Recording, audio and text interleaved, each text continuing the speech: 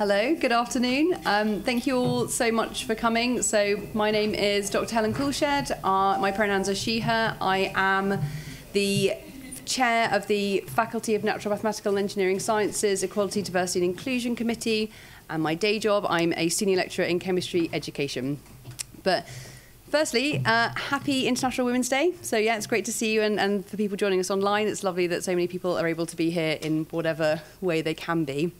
So I'm first going to do the mild admin stuff. So if there is a fire, which we're definitely not expecting, and there's no chemistry happening in this building, so hopefully it can't be our fault. So you just go out the door that you came in, round to the right, and then we get to enjoy the nice rainy, sleety weather there, and they're definitely cool off there. So hopefully that's not going to happen, but just in case, please do that. If you need the bathroom, if you go through either of these doors, in the middle there's bathrooms there, so please do that if you need to. You probably have seen the signs, but we are recording it, so we've got people joining us online, but it will also be recorded. So should you want to watch it again or share it with other people, that will be possible. And yeah, there'll be photographs being taken, things like that. But if you don't want to be included, then please do just let us know and we'll aim to avoid you. And yeah, thank you very much for being here. So the great thing about being EDI lead is that I get to see a lot of the things that are happening across our faculty. So one of the things that we're working on is our Athena Swan. We know that that's predominantly focused on gender equality. And one of the things that I've made a priority for our faculty is race equality. And I think one of the things that we have seen is that by having this work be siloed, often it means that we're not taking an interdisciplinary approach to things, an intersectional approach to things. So that's something that I'd really like to see us do moving forward, is rather than saying we either care about gender this week and race the next, that we try and look at the whole person and think about everything from gender, race, disability, and be much more intersectional in how we support our students and staff. So the other thing that I would say is something that hopefully we can talk about a bit more later is like what motivates people to work in this space and hopefully make it better. So some of the things that we've seen happen is the government deciding to cut the ties between kind of medical funding and Athena Swans, and that being quite critical in terms of disincentivizing people doing this work, so really critically looking at the data that's being generated. But I think for me, events like this are really important so that we can speak to each other, have a look at the data. So our fantastic speaker will be giving us quite I guess an honest lens on what data looks like, particularly in the UK, but sort of making a decision about what that means for us moving forward and what change and what priorities we'd like to see happen moving forward, at least in the King's context, but obviously more widely, how we can influence things for the better. But anyway, enough about me and what I think. I'm going to hand over to our Bipin, so who's come from engineering, and they're going to introduce Rachel. But yeah, I hope you have a lovely time, and I'll speak to you later.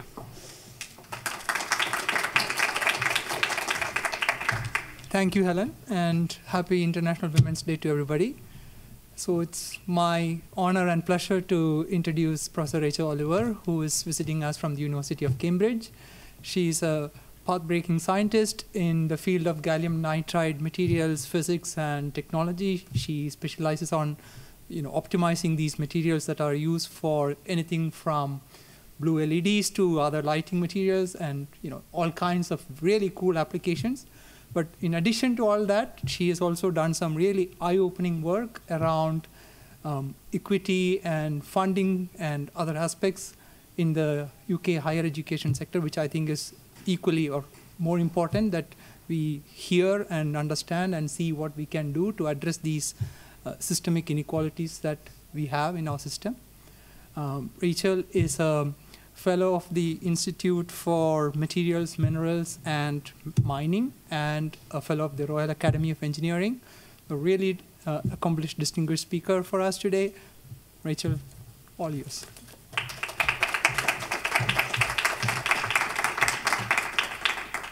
Hi everyone, thank you so much for that lovely introduction. Hi, I'm Rachel, my pronouns are she, her. I'm going to tell you a little bit more about me in a second.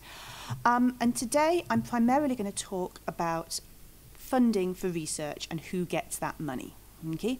And I'm going to talk a little bit about why those are questions that I came to ask and what I found out by asking those sorts of questions.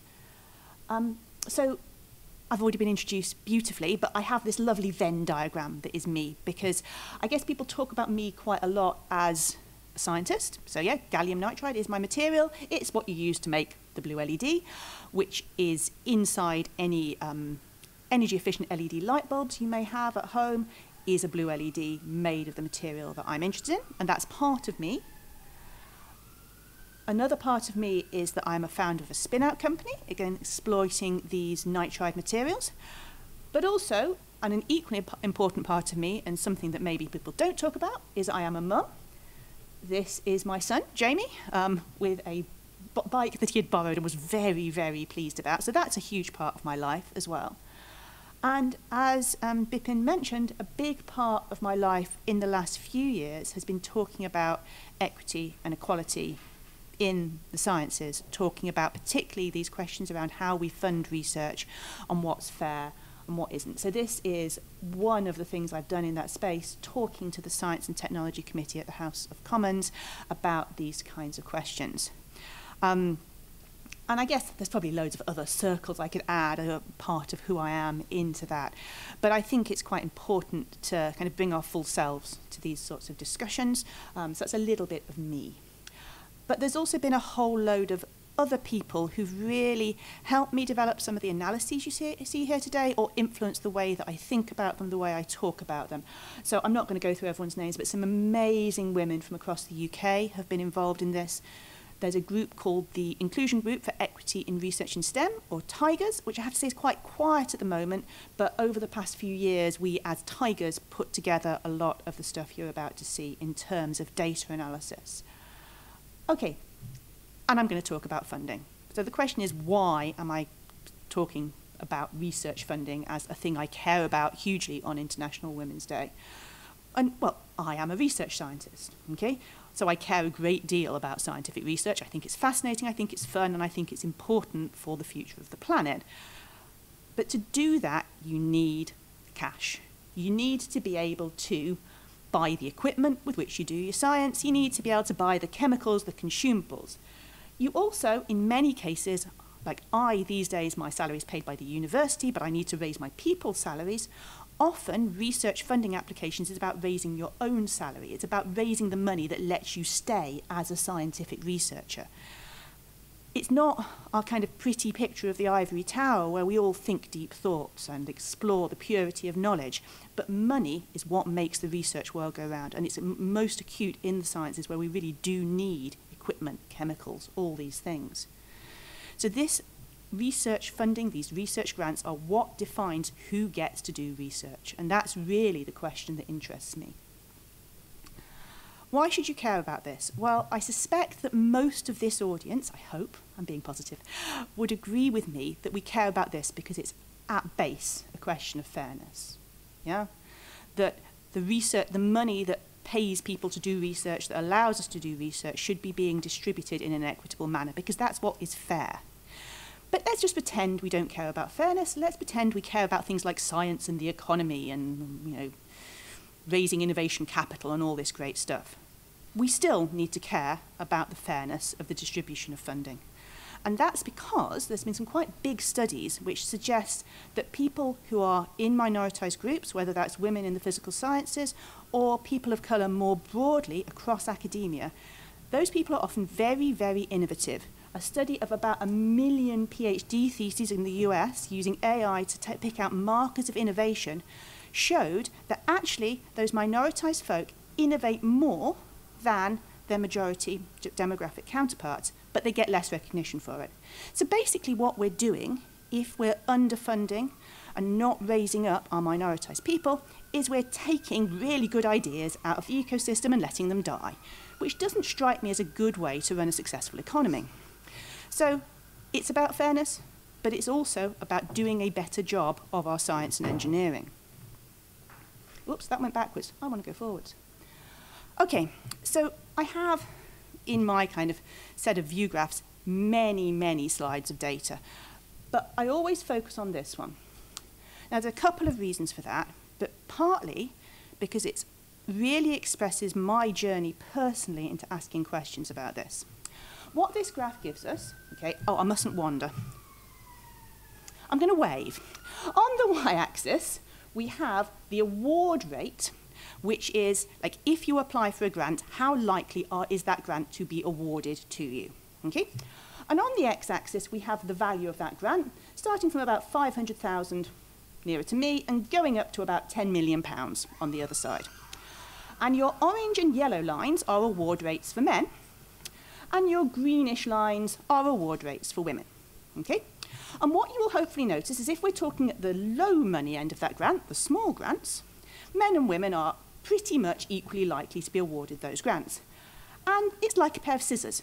It diverges, and at the far end of that graph, men are about 2.5 times more likely to get a big grant that they apply for than women. Okay? Now, firstly, I think that's a pretty shocking statistic, because what that's basically saying is the big projects, the major leadership, being the kind of key top leaders in your field, that's going to men in a hugely disproportionate way. Okay? But the second thing about this graph is that I spent a very, very long time asking for this data. I first started asking questions about not like what is the aggregate award rate, but how does award rate vary with size of grant in about 2012, I think. It took me 7 years of asking to get at this data. Okay? And my story as somebody who became essentially an activist in this space is essentially the story of a quest for that graph, because nobody would tell me the answer to a simple question. Oops, I keep pressing the wrong button. Why did I ask the question in the first place? Well, I went to a meeting which was a programme grant leaders meeting. Programme grants, for those of you who are happy enough not to know, are large grants from the EPSRC, the Engineering and Physical Sciences Research Council. They're sort of £5 million plus, typically. Big 5-year investments to do like major strategic projects. Okay? Now, I went to that meeting not as a programme grant leader. The person who was my boss at the time wanted to take me along essentially as a sidekick, and with some difficulty got permission for me to go. Okay? So I went to this meeting to kind of find out about this ecosystem of programme grants, and all the programme grants that existed at the time, which was about 100 programme grants, were represented. And it was very quickly very evident to me that there were very few women in the room. In fact, in terms of scientists, rather than people from the Engineering and Physical Sciences Research Council who administer research, there were 3 women in the room. And one of the others was like me. They were a sidekick. Okay? So out of 100 grants represented, there was 1 female programme grant leader. Okay? 1 out of 100. And I asked what I felt was a simple question. You've only got 1 female leader here. Is that because women don't apply for these grants? Or is that because women apply and you don't award them these grants? And I thought they'd just have the data at their fingertips and would tell me. And nobody knew, and they flannelled at me. And I kept asking more and worse and louder for years, and eventually I essentially asked a parliamentary committee who asked the EPSRC, and sometime after that we got to the graph I showed you. And there's more to it than that graph, which we will come to. Oh, I really need to learn to go forward. I'm going to talk though a little bit more about that journey, because at the beginning of that period for asking of that data, I was, I guess, probably lecturer, not even reader, okay? So I was a pretty junior academic. I was Dr. Rachel Oliver. And I was not very comfortable keeping asking these questions, okay? I was probably also not very safe. I was a fairly junior academic, busy winding up my funder about questions about whether they were being fair about how they distributed funding. I didn't feel that that was going to help forward my career in science, yeah? I was probably safer than I was comfortable, to be honest, but it wasn't a great thing to be doing. Actually, it worked out fine for me, so maybe I was safer than I thought, I don't know. So this is me now. I have put like all my letters after my name. It's more than my name, my letters after my name these days. And I'm feeling a lot more comfortable, stood on my platform as professor, having these conversations with some very senior people. And I'm also a whole lot safer, I suspect. I don't think anyone's going to sack me at this point for asking these questions or refuse to fund my research. I think that's worth saying because for those of us who have a platform, we need to be the ones speaking up and raising our loud voices and facing up to these sorts of problems, because it isn't fair to ask the people who are less safe to do so, who might be losing jobs and losing opportunities by doing so. So I invented this dude. He doesn't exist. Professor Straight Whiteman, FRN, FRS. Sir, yeah, Knight of the Realm, very important chap. Somewhere there is a tiny green circle, which is how comfortable he feels talking about this. Very, very uncomfortable, perhaps. But his zone of safety extends somewhere out into space. Yeah, no one is going to take him to task for this. In fact, he'll probably get a lot of kudos for doing this. I am not talking to very many men in this room. Hi, Bithin. But if you are Professor Sir Straight White Man, FRN, FRS, this is your job. It's not actually mine, even. Okay. However, since he doesn't exist, I made him up. He's not going to step up. So we'll talk about some things that I've been involved in for now. Well, go forwards, go forwards. Okay. So before I started bothering the EPSRC about the data sets they should be releasing, this is what the sort of data they were willing to release look like. Okay? There's a small number of people who don't disclose their gender. They are in grey on the graph. Blue otherwise is men, red is women. How likely you are to get your grant against time. Okay? And what you'll see is that actually it looks like mostly there are equal award rates between men and women. Everything looks fine. But that isn't how it looked to me on the ground, meeting a room full of 100 leaders with one woman in. And then if you look at the size of the awards, you start to see that the situation isn't as simple as that. Because yes, women are just as likely to get their grant. But every year, the average grant received by a woman is smaller, often much smaller, than the average grant received by a man. Recently, though, we've been able to get at the amounts of money that are requested by women. And it turns out they are also much smaller than the amounts of money requested by men. And I think a lot of people might stop asking questions here and say, well, you know, it's all the women's fault. You just need to kind of put on your big girl pants and decide to apply for bigger grants, and then that will solve the problem. So women don't ask and therefore they don't get. Yeah, who knew? Not much of an issue. That is what we call a deficit model. Okay? Deficit models say that where a minoritized group is underachieving, not winning big grants, not getting promotions, it's because those minoritized people are doing stuff wrong. Okay? They ought to be doing something else. But is that really the case? If we want to think outside that box, we have to say, well, if women are only applying for smaller grants than men, why is that? Are there things about our system which prevent or discourage women from applying for larger amounts of money? Now, I could frankly talk about this all day and probably into tomorrow, and I do have a time limit, so don't let me. The sort of scholarly version of the research we did into this is in this paper called A Review of Barriers Faced in Research Funding Processes in the UK. And I'd really recommend it. Helen will tell you there is also a more kind of barn-stomping version, which is in Nature Chemistry, but this is where we kind of get into all the literature and data and show that we really mean it, that there's evidence that a lot of barriers exist. But I'm going to come back to that graph and talk about this graph, which took me forever to get, in the context of those questions I'm asking about what are the barriers that prevent people from applying. Now, before I get into that, I want you to remember what the graph is actually showing. It's showing award rate. So this is the people who did apply losing out at the largest grant end, about a 2.5 times rate.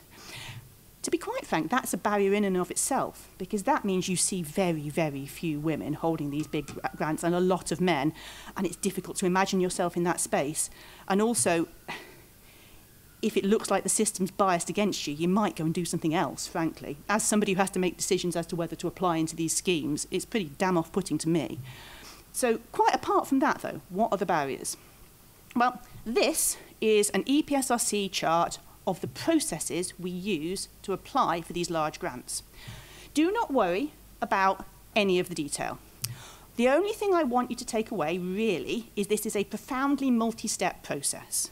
You have to do a lot of things, okay?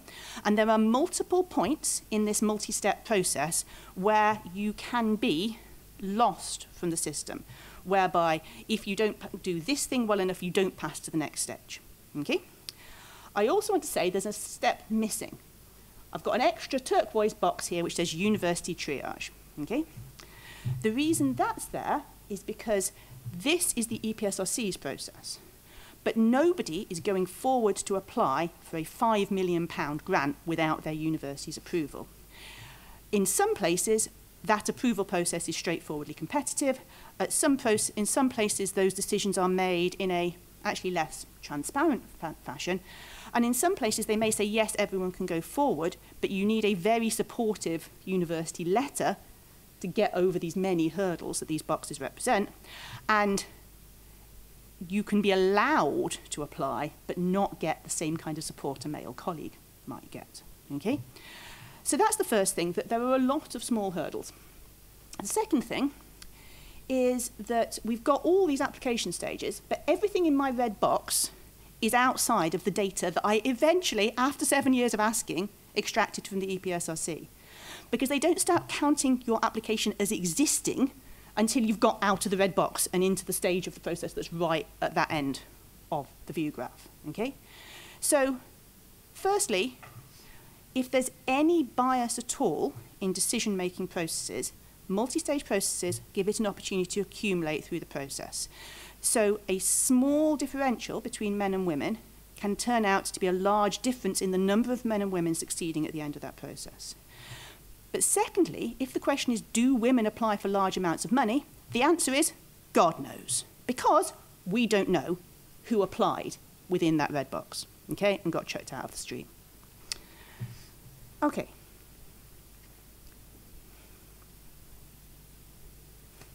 But what we have here is a pipeline. And I know people don't like the leaky pipeline metaphor for lots of reasons, but this is basically a really straightforward pipeline. It's linear. There aren't kind of multiple branches, different opportunities you could take. You get in one end, you try and get to the other. And people could be leaking at every stage, but we're not monitoring them and we're not asking why we're losing them out of the system at every stage. So if we started out with saying, oh, well, women don't apply for large grants, you don't ask and you don't get, I think actually, to me, the picture looks like we get denied the opportunity to ask because institutional triage processes prevent us from asking, and then they tell us off for not asking, which doesn't look fair to me at all. Okay, so what we have is a lower award rate for large grants for women than for men, okay? And there's a lot of things come into that. Overall, we have to admit that some of these decisions are made by people who have sexist attitudes, and that will be affecting whether people get their grants. We know, and this is probably when you talk about these things with female academics, probably the thing that comes up most often is this question of how institutions gatekeep our opportunities, okay?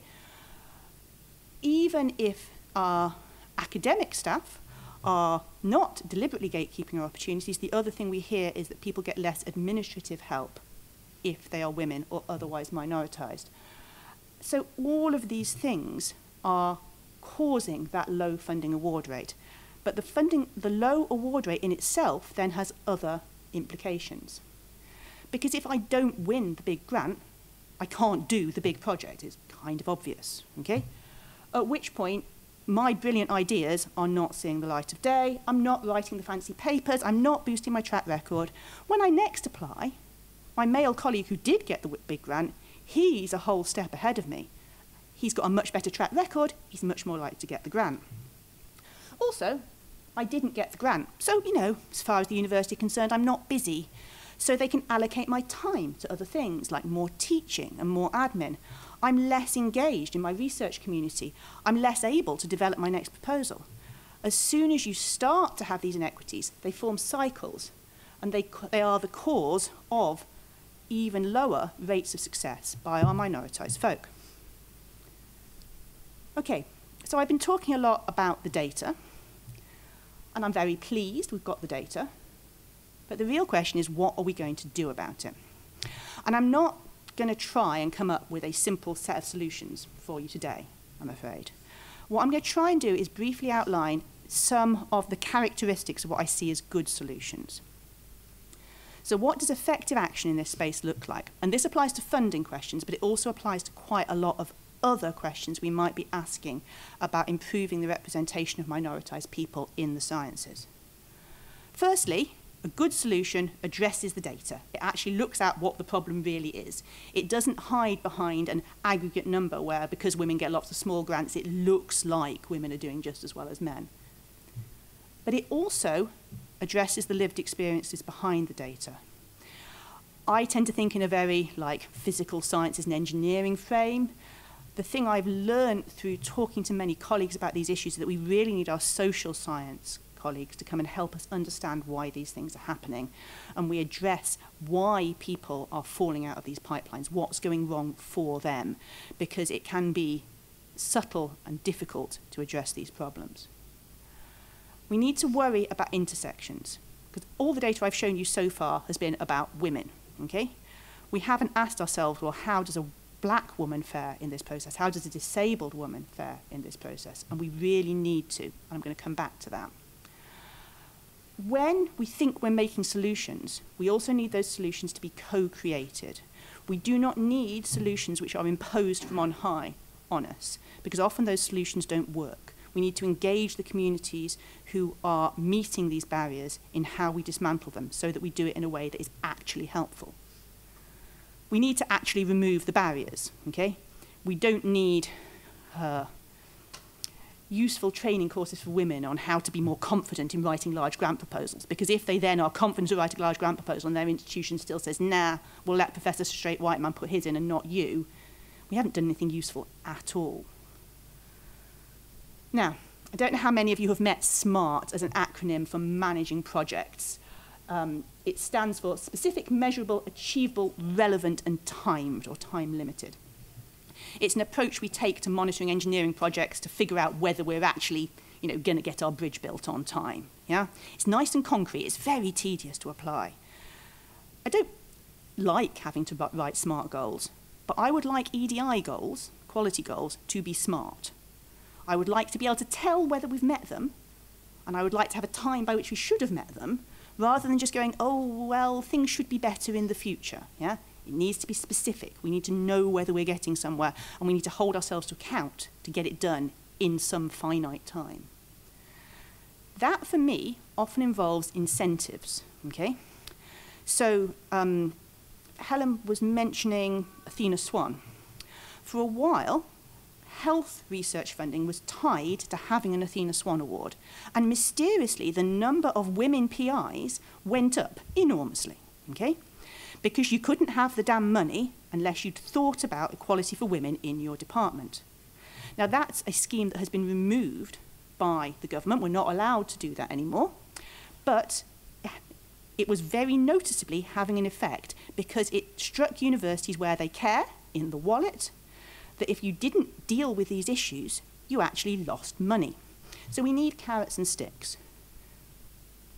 And last of all, we need to not be marking our own homework on this. We need to allow scrutiny of our processes, and we need to be transparent about what we are and aren't achieving. Okay, there is a longer version of this, which is Rachel's 12-point plan for action. This is my 8-point plan. It was shorter. I hope you enjoyed it. I'm going to talk a little tiny bit more about this question of intersectionality. Because really, I've been talking about the impact of sexism on research funding. Amongst other things, we really need to name the impact of racism on research funding as well. And this is where the data gets quite stark and quite shocking, at least to me. So this is EPSSC award rate data broken down by race, okay?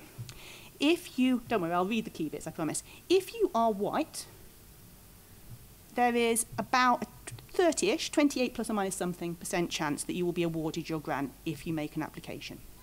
If you are black, there is a 16% chance you will be awarded your grant if you make an application. And basically, all the other ethnicities that are specified, again, are significantly lower than the white award rate. Now, that differential between white and black researchers, I think, is shameful. I think we as a community should be ashamed of ourselves. Okay? And it's worse if you get into absolute numbers. Okay? And I think it's worth sometimes talking in absolute numbers, because this is like how many senior black scientists there are in the UK getting grants who can stand as role models for our younger black community. This is 2017-18 and 2018-19, in each year, the UKRI, so this is the whole overarching UK funding body, not just engineering and stuff, they awarded about 2,000 grants a year. And in each of those years, 10 grants went to black leaders. So, I need the fingers of my two hands. I do not need to take my shoes off to count these people. I mean, that's obscene, okay? So that's just if we just think race. But let's come back to our intersection. How many black women are there in the fingers of my two hands? And the answer is, I can't tell you. Because those numbers are so small that EPSRC or UKI redact the data because they are too small, yeah? Because you would be able to identify individuals from them. And within the kind of privacy laws, we can't publish data that looks like that. At that point, just the fact that there's so few people, so few individuals, is the story in and of itself. It's not actually a surprising story. A lady called Dr. Ruby Seltzer keeps a log, essentially, of every woman, every black woman, who becomes a professor in the UK. Her data, I think, is ahead of the official statistics. So she has, in her log, the best data we have on how many black women professors there are in this country, full professors. And her current number stands at 56. Out of, I've got it written down somewhere, 23,495 professors, 56. Now, when the data I showed you from 2018-2019 were like live, when we were in 2018-2019, that number stood at 25. So what we are talking about is that at this intersection between being a woman in the sciences and being black in the sciences, the level of discrimination and lack of support really, really bites. Okay? I've talked about gender and a little bit about race, and I'm no longer really willing to stand up in front of these talks and talk about just the problems that women face, because frankly, what little we've done about in this country has benefited women like me. Yeah? I'm middle class and white, I'm in a good space. Yeah? But we've not really talked about disability. We've not really talked about the barriers faced by LGBTQ folks, difficulties around age, and the effect of socioeconomic class. There's a whole broad spectrum of other forms of identity that are affecting people's success in this space as well. And some of it is, to some extent, addressed in the available data. Some of it, like socioeconomic class, and to be honest, LGBTQ, is pretty much ignored. So there's a huge amount of work still to be done just to find out where we're falling short. Okay, but I'm going to come back to finish to these cycles. So the reason I care about funding, and I said it at the beginning, is it what makes the world of research go round. If you take funding away, you take away opportunity, you take away time, you put people in a place where they can't climb career ladders, you put people in a place where they then don't become role models, and it all accumulates, it all becomes cyclical. So what we're trying to do, and I hope everyone here will agree with me that it needs doing and there's still a lot of work to be done, is to break those cycles. Thank you very much for listening.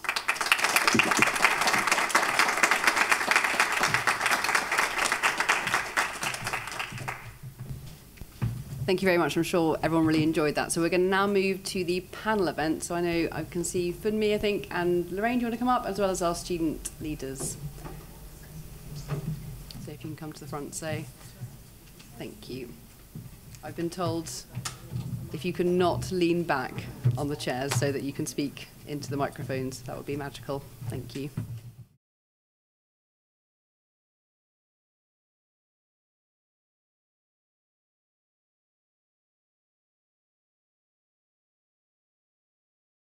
So I guess for this part, what we're going to do is I'd like to hear from everybody if possible, and hear, do you have to pick everything? Obviously, Rachel covered quite a lot of areas, but if you can pick one thing that you're working on that starts to address some of these things, or one thing that really resonated with you with the talk that you think you're working on, or your society's working on, that would be great to hear. So your name, your pronoun, and I guess, you know, what society or what you're representing, and then one thing that you're working on or resonated with you, be magic. So yeah, Funmi, would you like to start? Thank you. Hi everyone. Hello. Thank you. First and foremost, I'm Funmi Olonisakin. I'm Professor of Security, Leadership and Development at the African Leadership Center at the School of Global Affairs at King's. But I also happen to be the Vice President responsible for international engagement and service at this moment in time. And I also happen to chair a Race Equality Leadership Action Group, which we set up prior to the submission of our Race Equality Charter Mark application. I was struck by Rachel's presentation. I was completely blown away to see this white woman STEM academic making actually part of the cause, one of the causes of her time, this question. And the data that you have shown helps us explain a lot. And actually, her point about, her question about what are we doing about this, I think is what I want to make two comments on. Number one, it's true, I'm one of those 56 now. It's good to see that it's 56. At some point it was 40 and then going back, but it's because some retire, some leave academia, but that it's standing as 56 is positive because this is against all odds. And therefore, the question, the thing that keeps me awake at night, notwithstanding that we have the African Leadership Center and that some of our PhD students are also Black Caribbean, different parts, they come from different parts of the world, different parts of the UK, is how do you find more Black women professors, let alone professors in STEM, if you look behind you and there's no one coming behind, right?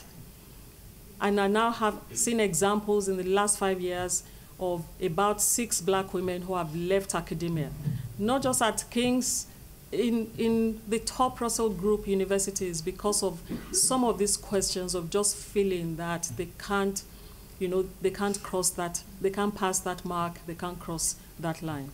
How do we build a pipeline that works? Where should this be located? How should we locate it, and so on? And I don't think it's one person's job.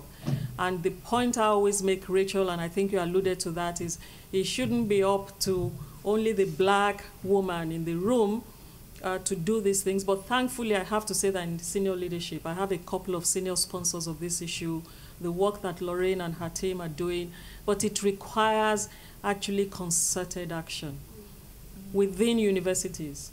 It requires devotion to the recruitment pipeline in the first instance, because our data at King's, you know, they're very clear about where the stop marks are. When people come to apply, you have many more. At some point, you know, they fritter away, and then the data, the statistics look different when you offer those positions. So finding the next step to developing a pipeline that doesn't leak is part of our mission through this. So in a sense, Athena Swan and Race Equality Charter Mark speak to each other, but that intersectionality is the main issue there. You cannot deal with my Blackness today and then wait to deal with my being a woman tomorrow, or being, you know, from the lower socio-economic, you know, classes tomorrow or the day after tomorrow. That is one thing. My last point, though, is how do we build some of these strategies into the consciousness of our colleagues across the board? Because if we don't build this into the consciousness, you were talking about the triage, I recognize it. Across the board, it's not just about STEM. I recognize it, the number of times you put an application in and somehow you haven't been told exactly why I didn't make it through and the other one made it through, right? This is no longer my problem, because when you get to that place, what did you say? Your power or your safety expands. I'm now in a place of safety relative to others behind me. But it is something we need to, build into the recruitment process, the research selection process, the peer review process across the board. So it requires something. And that is something I don't think we have done yet, even at King's. I'm going to stop at that, but it's a work in progress. It's a lot of work to be done still. Thank you. Thank you so much. You're absolutely speaking my language in terms of recruitment. It's, I think, fundamental to how we make things better and have that change.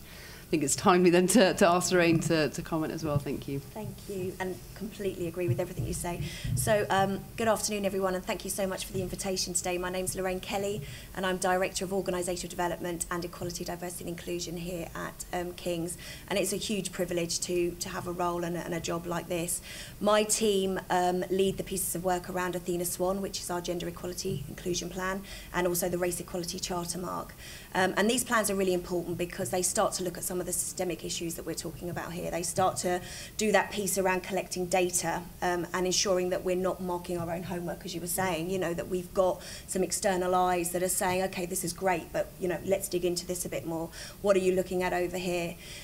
I think these pieces are enormous, aren't they? They're really big, and they impact every single one of us. And I think I stepped into the ED&I role back in May, and all I've been saying to everybody that I meet, at all levels, is this is every single one of us is accountable for this. It's great that we have this team, absolutely, but every single one of us has to be accountable for building inclusion in the way that we work, in the way that we interact, in our understanding of it. We need to think about how we join this up right from the moment that somebody even thinks about King's College London, let alone when they step through our doors. And I really feel like one of the things that struck me when you said, what's made a difference when you think about your background, personally for me, but also when I think about this ED&I work that I've done, it's been mentoring, it's been networks, it's been building that safety and that comfort zone. And actually, it's really hard to do that if you feel like you're on your own. So if you can build, and this is a network here, this is a network of brilliant people and colleagues that can support each other. And actually having those honest conversations, really thinking about what's been your experience, how can we support each other? Exactly to your point, we've got a responsibility to bring people up around us the whole way. Even if we don't feel like we've got a lot of power, we have got the opportunity to do that. And the more of us that do that, I really feel like we start to see that change. We start to see the difference. But it's enormous work, and we've got to keep tapping, chipping away. But I feel like the more of us that do that, the quicker it will be. Thank you. Excellent. Thank you very much. And I guess just for people start thinking about questions, and similarly people online thinking about questions, so we're going to move to an open question session just afterwards. Do you want to introduce yourself and say what spoke to you? Yeah, sure. Hi everyone, my name's Alex. I'm the Chair and VP of Women in STEM Society. It's very nice to be here today speaking to you all and listening to your presentation. I think it's really refreshing to hear someone talk about courage and women's courage where it's not in the discourse of empowerment and shifting the responsibility onto us to apply for these grants. It's just because we're not applying, or it's just because we don't have the courage to apply for grants as big as men. Or even, when I'm at work and I'm writing an email, they're like, oh, take your exclamation points out, write like a man and you're more likely to get a response. I think that notion of courage shifts the responsibility onto completely the women.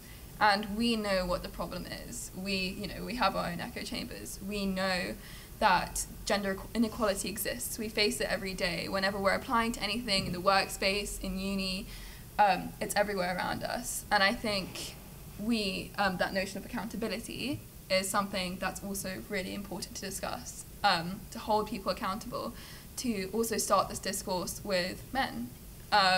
It's really refreshing to see so many diverse people in the audience today, and that doesn't only mean women. It's really good to see kind of men in the audience today as well. Because most of the time when I'm at these sessions, I'm just, it's like staring back into a mirror.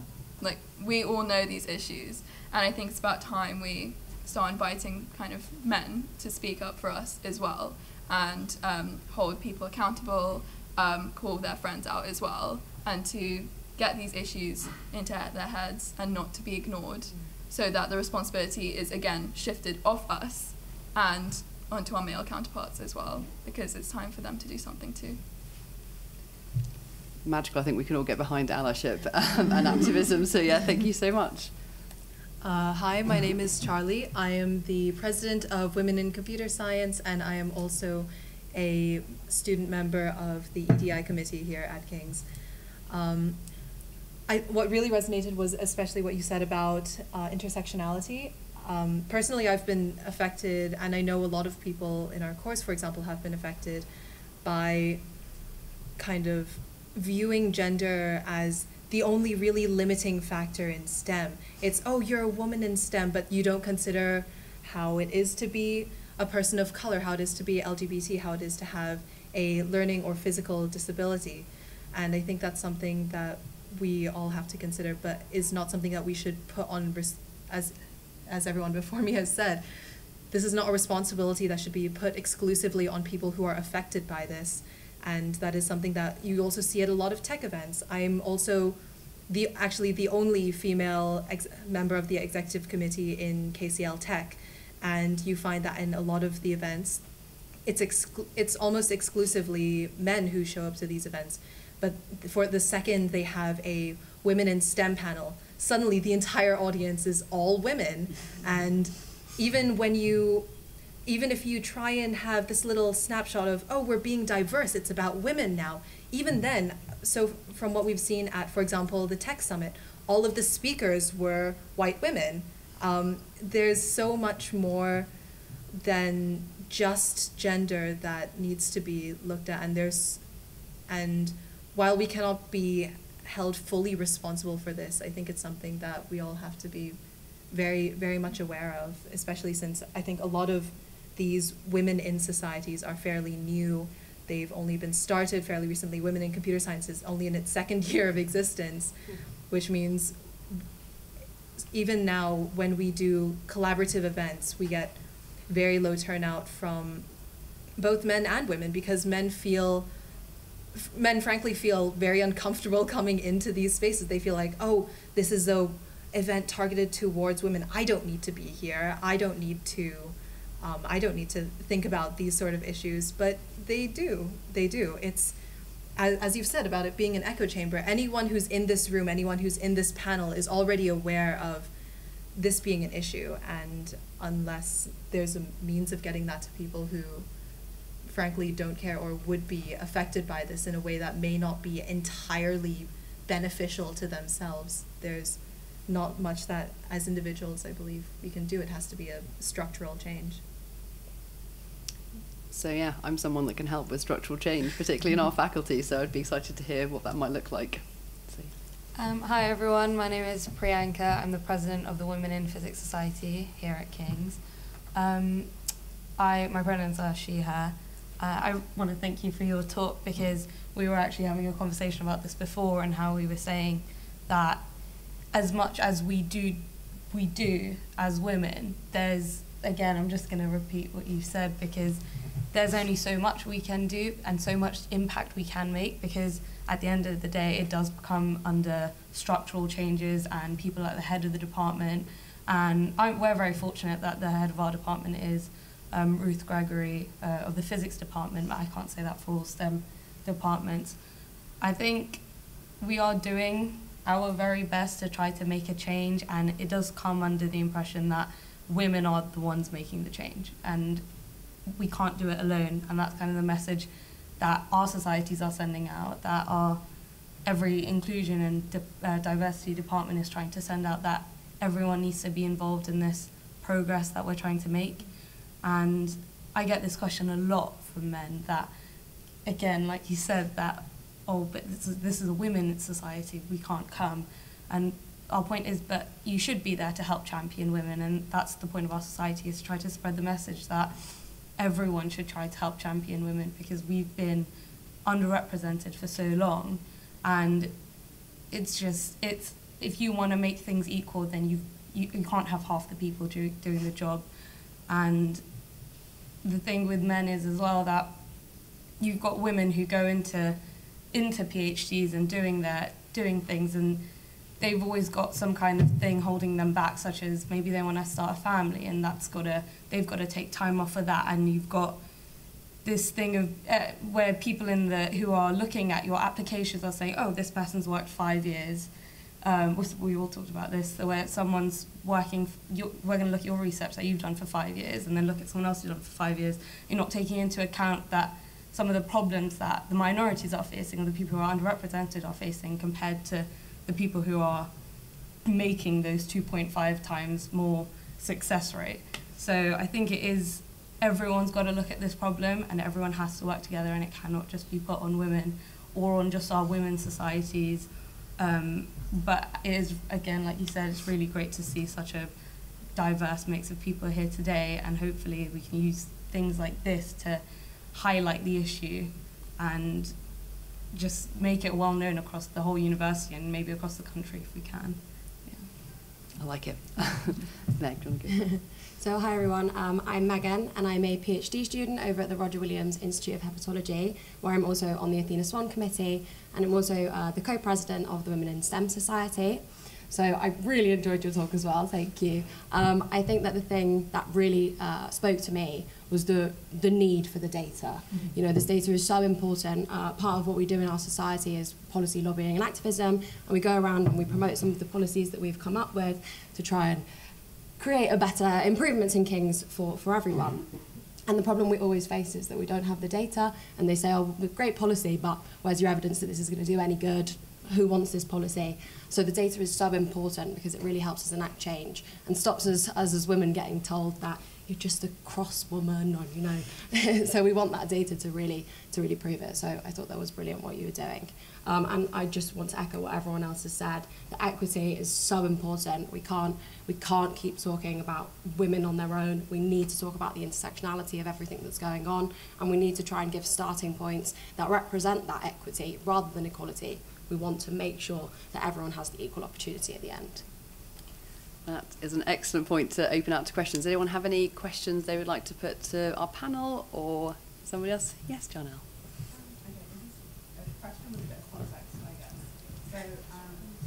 Oh, sorry, I think they're waiting on a microphone. You deserve it. Thanks, guys. So I'm Janelle. Thank you, first of all, for your talk. I just want to say, in all my years of King's, this is the first time I've come to an international women's event and somebody's mentioned race.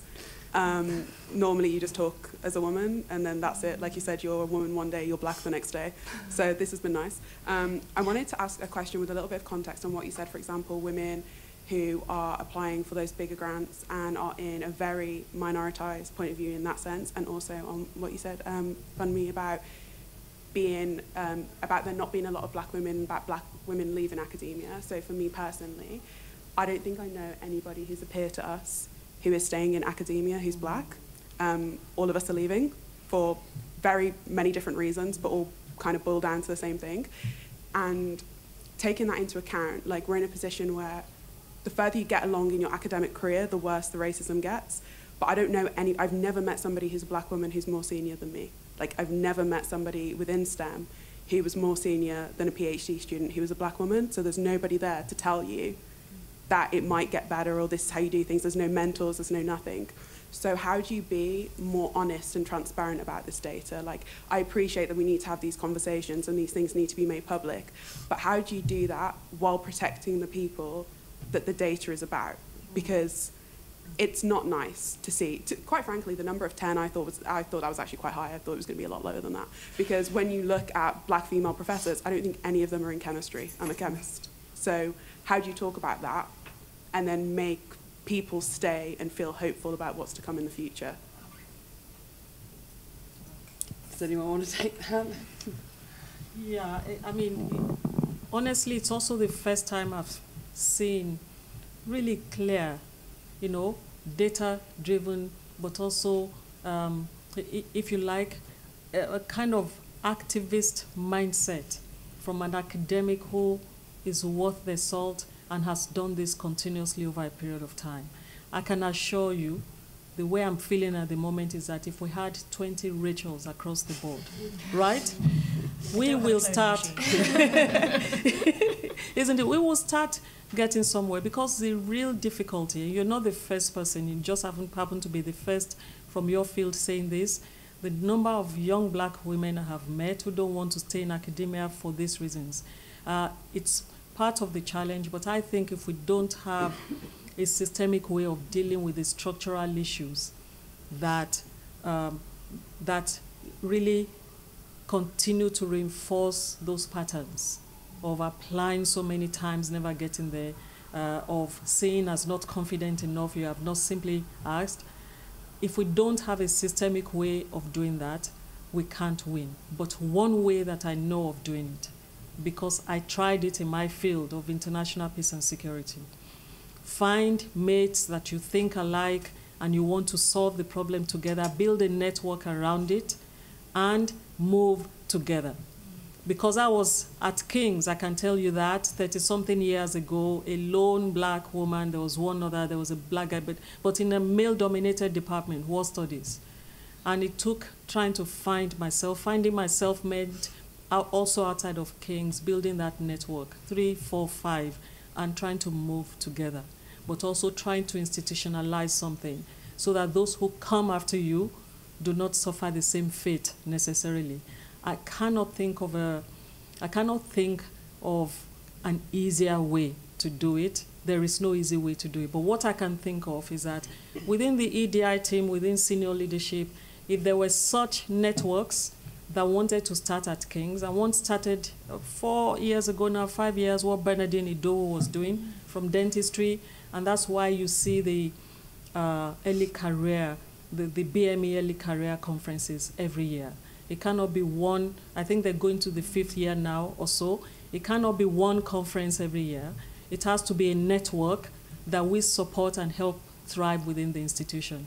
Having seen this, we need to take this data, we need to maybe have subsequent meetings and see how to support you. That pipeline will not come out of thin air. We have to help it, but working with you is what I would say. So we have a question now from a remote member of the audience. I'm going to read it out on their behalf.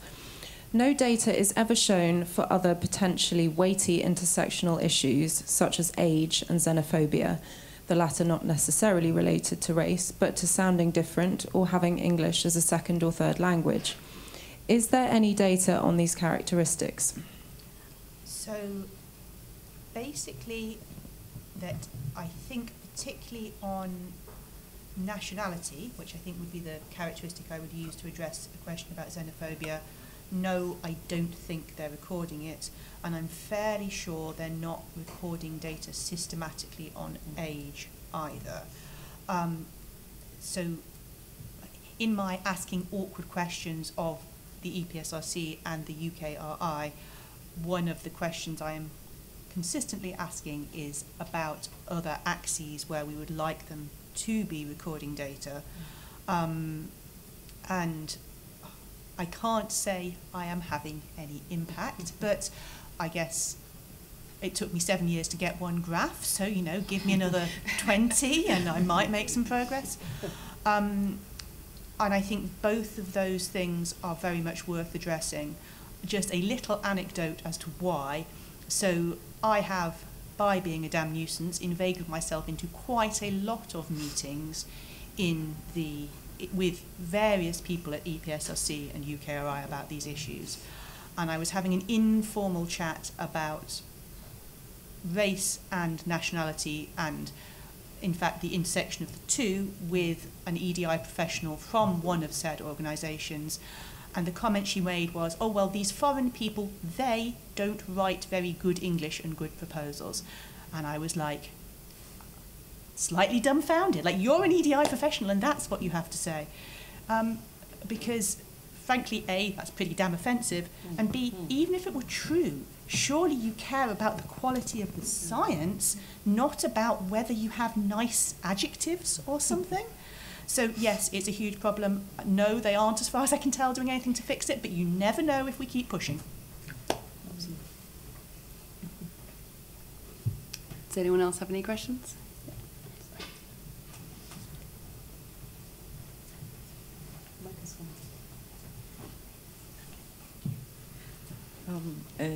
you very much, first of all, to Rachel, and then to the whole panel for sharing. I was just thinking, if I was trying to get this data back home, if I would, I come from Uganda, if I would be able to get it.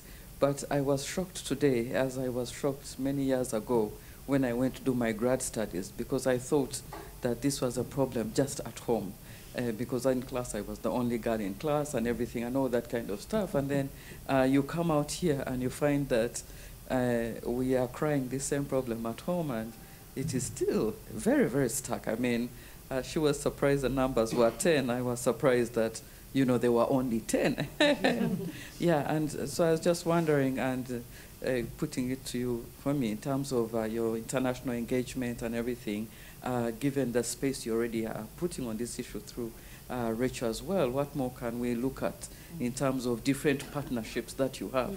I will speak for Africa because that's where I'm coming from, so that we can continue to shed more light on such issues. Because I know when I talk at home, people say, well, we are poor, we are not going to school, and all these kind of things, and that's why the numbers are low. And those are some of the arguments we get pushed back. But if I can show that, you know, I was in the UK, in London, of all places, and I saw the same numbers. So, yeah, it is more than just the fact that, you know, the socioeconomic issues, and it is something which is a global problem, and how we can work together to really cause a change in this kind of numbers. Thank you. Thank you. Did you want to say something? No, I mean, the question, thanks for that, Dorothy, and I should say, I don't know whether everyone knows Dorothy. She's visiting us this week from Makerere University. She's the Dean of Engineering. And actually, she's probably the first female Dean of Engineering in her university. And we've seen...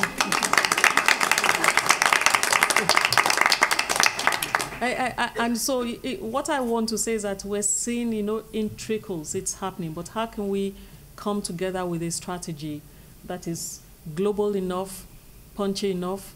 And I think the starting point will be to, and I don't mean to put you on the spot, Rachel, but we're thinking on our feet as we're having this conversation.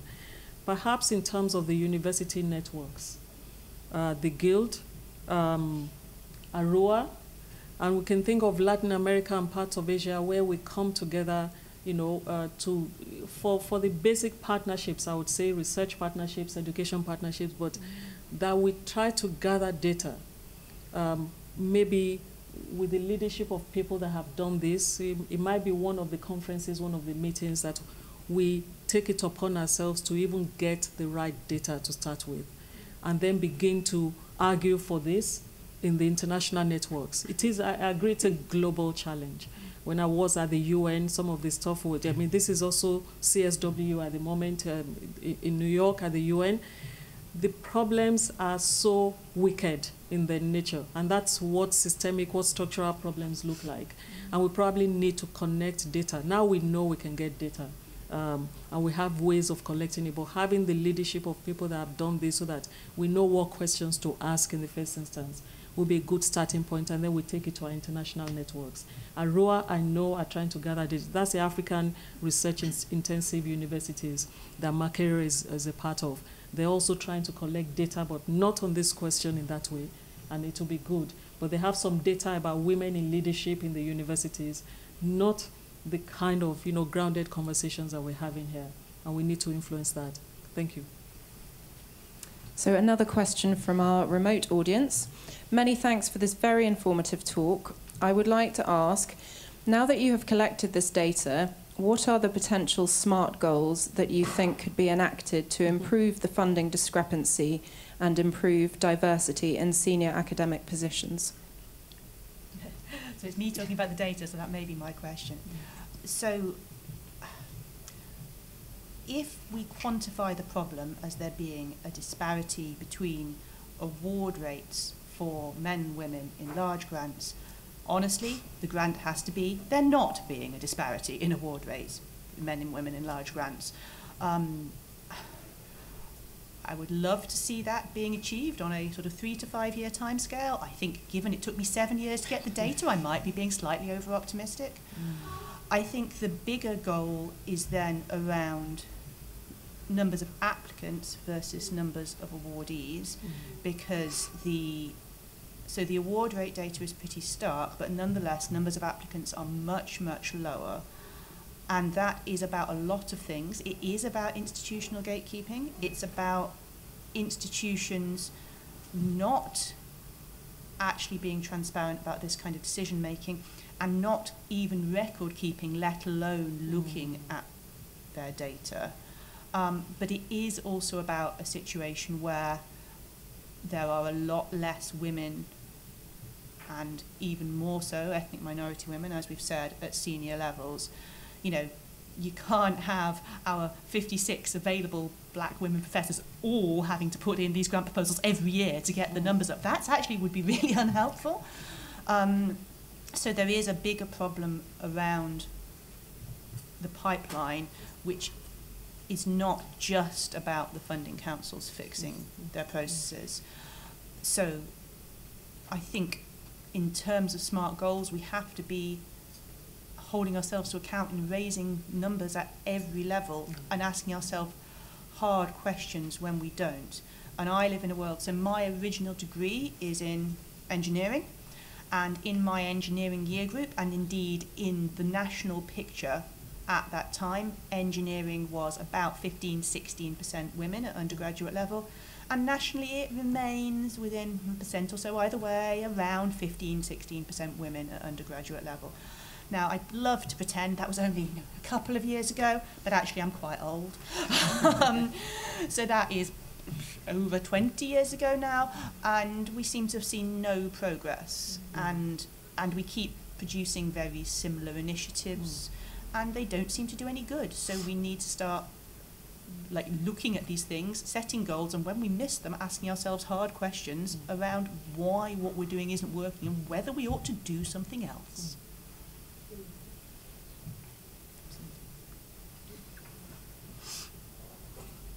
Hello everyone, thank you very much for the talk. It was really, really inspiring and illuminating.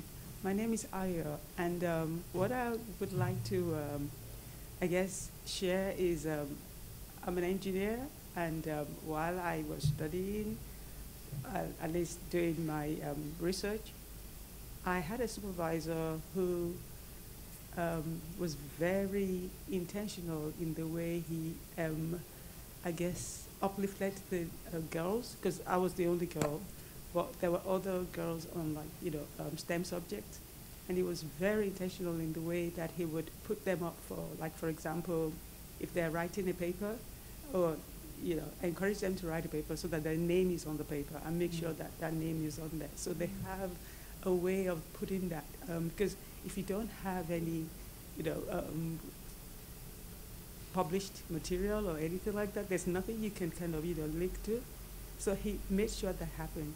When he's putting an application, a grant application, he invites them to be part of it, so that they kind of not just in name, they're actively contributing to have the design that project, so that their name goes in with the submission, and when it gets funded, they have been awarded something too. So that way they're kind of in that pipeline. I just wanted to know, is this something that can be done? So so that we can reduce that sort of 2 times on that graph, so that the people at the top grab people around, put them in there and help them up as well. So that once their name is on there, because as we all know, if you don't have any I guess, any background or anything that you can add to your experience, something to add, you wouldn't get anywhere. You don't have anything to show. So is there a way to make it, I don't know whether it would be made a law and encouragement that if an academic that is a professor who's got a very good standing and has very good record of funding, would bring early career researcher on board. They would help, put the proposal together, submit, and once that's funded, that person's got a funded, tick next to them, and take it on from there. That worked for me. And I just thought it's something that we might maybe, because we have to build it somehow. Right. And I just thought it might be something that we could probably think about or find a way to make it work, or find another way of looking at it. So first thing I want to say is I'm so glad that story went the direction Yeah. it did. Because there is so often when women or black researchers say to me, and I had a supervisor which, and then I hear something which really tears my heart out. So I'm so glad that you've had, at least in that space, a positive experience. That's wonderful. I think the second thing I want to say is there are schemes which actually take up some of those ideas, which I would really like to see go further out into the ecosystem than they do. So maybe my favourite example, because of like where I sit in the subject area, is the Royal Academy of Engineering. Okay, so they do, in fact, two really excellent things, one of which speaks directly to that, but I'm going to tell you about both of them because they're both really cool. Firstly, they do the you can only have 4 people apply to this funding, which means that there is an institutional gatekeeping step. But then they say, well, you can only have 4 unless your 5th one is a member of a group minoritized in engineering, and then you can have an extra application. So this is this whole very incentives thing. You get, as long as you have a minoritized person applying, you get an extra roll of the dice. And in their fellowship scheme, their Royal Academy of Engineering, like fellowships for people who are kind of transitioning into the permanent academic type roles, they have, for engineering, about a 30% rate of women getting those fellowships, which compared to the cohort is hugely successful. So having done that, then they thought, what else can we do? And this is where we speak to this question of how people can help. So now, when you're applying to quite a lot of their schemes, you can apply to an extra scheme, which is called Access Mentoring. And you only have access to it if you are somebody who is minoritized in engineering. And then they find you a mentor, because we know that women and other minoritized people have problems building networks, getting support, getting sponsorship. They find you a mentor who will sit down with you, talk through the tactics for applying to the scheme, might read your application, give you feedback, and we fill in that gap. And that's part of their funding process. It's done by the funder. And that's an example of a positive action, something that genuinely breaks down the barriers, which I think is like really a good exemplar for the sector. I'm going to have to wrap it up here, but there is now, we've got the space for another hour, there's refreshments, and I think most of our panel can stay. So yeah, thank you all so much for coming. Thank you for your excellent questions, and thank you so much to the panel for all of your insights. So thank you.